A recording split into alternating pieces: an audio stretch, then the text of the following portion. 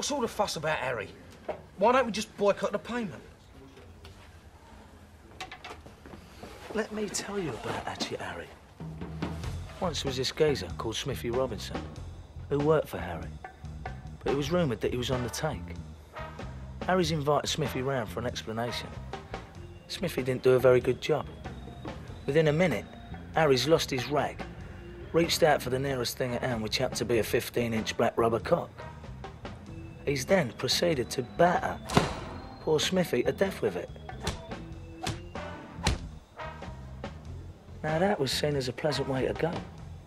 Hence, Hatchet Harry is a man you pay if you owe.